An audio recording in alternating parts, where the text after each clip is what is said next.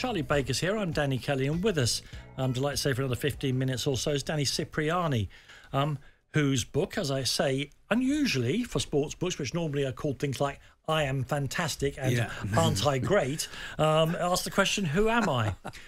Danny, I want to find out why you were in a place where you were not in proper touch with the public image of yourself. And you've talked about your childhood there several times. You mentioned it, so I'm going to intrude here and ask you about your childhood, because I know that your dad went back to, I think, the Caribbean when you were a tiny baby, and yet you've talked to yourself being alone. Talk to me about your childhood, because do you think that was what gave you this constant need for, to use your word, validation of people to like you or tell you you're great, which eventually led you to a place where you weren't happy? Yeah, there is definitely a huge part of that, and everyone for me is born with a gift, and for me, I was fortunate to fall into something that it had a career attached to it, so I was able to go and play rugby. And then when I backtrack everything, the reason why I got into rugby, it was love in the first place, and then ultimately everything that came with it was all these lessons and all these things to experience. But I still had a childhood along the side of it that was ongoing, and things that were happening within my life that come out later on in life. It happens for everyone, and it was coming out in my behaviours, and there was times that I didn't even know that I could get out of that cycle of behaviour. It was so repetitive, it was so consistent, my mind was so chaotic. I didn't ever think I would be able to be with one beautiful woman and spend the rest of my life with her, and I'm unbelievably grateful that this is Victoria. She's the most incredible woman, and for me to be at that point without any wandering eye that I used to feel or have, it's the most peaceful, loving place to be, because I don't have that need to be creating a flirtatious environment or locking eye with another woman or in any example of that, because for me, I was like, I feel enough when I'm doing things like that and receiving that. You don't need to beat yourself up too much about what you used to be. For sure. Let me tell you from much further down the line. Okay, let's do it. We all do some pretty dim stuff. I look back on the years I spent in the music industry, rumbling around Soho at 3 o'clock in the morning, and I think, Dan, you're such a nice bloke now. You don't need to be... What, were you not doing good things in Soho, Danny? I was behaving in a way that I would now... I can't use the word, it rhymes with banker, that I would say, if I saw someone else doing it now, I'd go, look at that. Look at that there over there. But, Yeah, I'm not mad at any of my experiences that I've been in gone, because ultimately everything leads you into a point. Like we're in a society where everything is put down your throat to become something, work hard, achieve. But, humans have been here for a lot longer than that, so I don't think those are the values that necessarily are the most highest and attainable ones for the most peaceful life. Let's get to the crux of this now. Let's do it. Because I'm on a sports radio station. Yes, Dan. The way you're talking, the things you're saying, and the way you are appear on the surface to me to be exact opposites, contradictions to the way professional rugby union works. I mean, the way you see them talking about the group and the work ethic and the need to overpower people, and even the documentaries, they can't hide it. The level of, I just don't think it sounds like you would fit in modern rugby union. But I may have that so wrong, because you've said you've inspired teams. Do you know what? There's loads of people I've played with that get on extremely well with, like within the environments. But for me, within the sport of rugby, it lacks a certain amount of vulnerability, because to go and create magic and to go and do things that are unexpected, you have to be vulnerable to do it. If you feel like you have the answer, if you feel like you have to be tough and strong and work hard, and that's your route of going and that's your focus, you're going to miss out on the magic of what could be. You look at footballers and the way they play the game and the high skill efforts that they have and the emotional intelligence that those guys have, and the relationship they have with their coaches when they bond and they hug after games. You don't see that within rugby.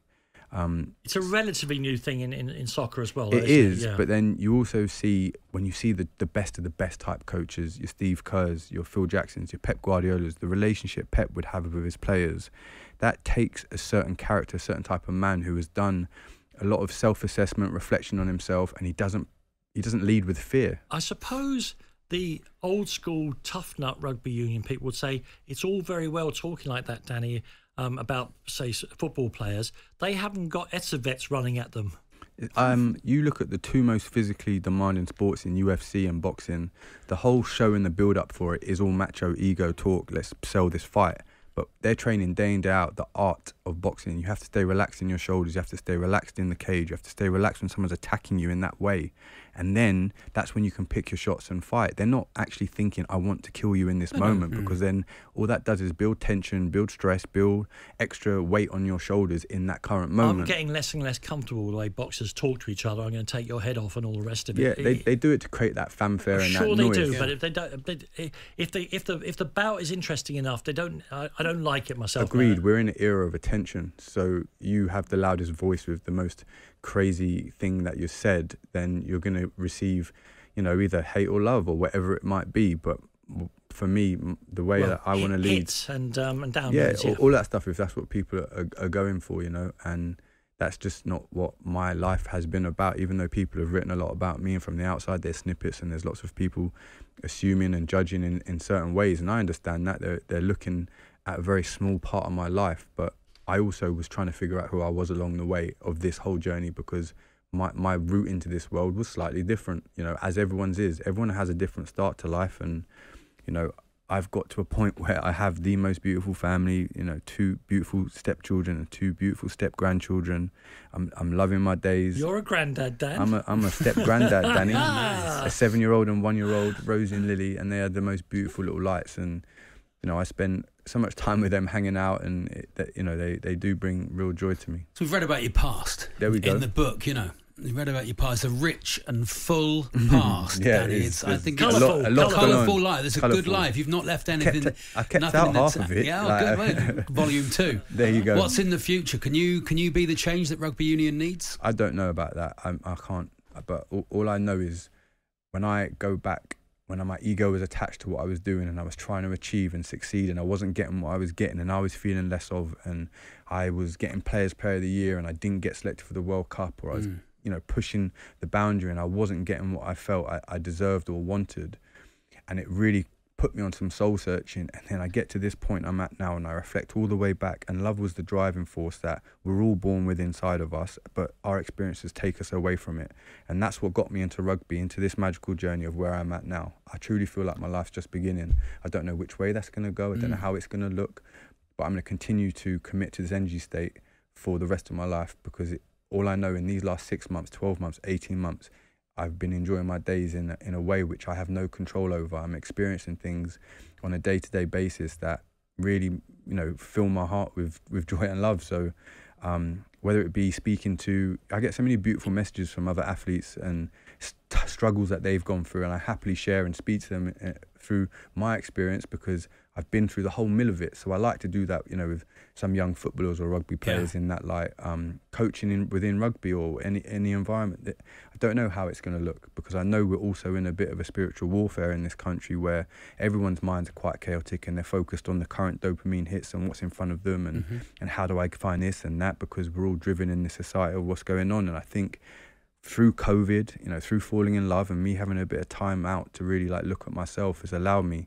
to dive deep within, and there's lots I'd love to share with people along the way. And how that looks, I have no control over. I didn't know how my career was going to go, and it was. Is there any part of you that thinks it would have been different if you'd been 5'6", 18 stone, had cauliflower ears, and a front row prop? I don't know, man. Said prop. I don't think about things like that, because you'd have been of less interest than newspapers. There you go.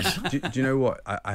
It's really sent me some places where I've had to come out of it and find, some people go into dark places and don't get out, or they just are okay, and that's what we see a lot of. But there's ways that you can transform it into having a beautiful life day to day and committing to an energy state. And even if good and bad things come your way, you can commit and keep your frequency at a certain level. And that's what I love to do right now, because it means that I'm enjoying the fruits of life.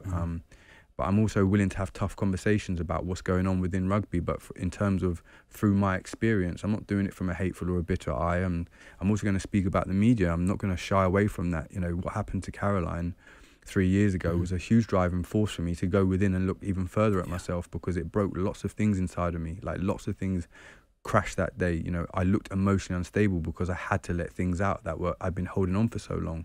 But nothing changed. So for me, I do feel like I've got a mission and a purpose to keep delivering in the way I am, and I don't know what I'm going to say until you ask the question. So ultimately, I'll just deliver it as such. On AM, on DAB, via the talkSPORT app and on your smart speaker. talkSPORT.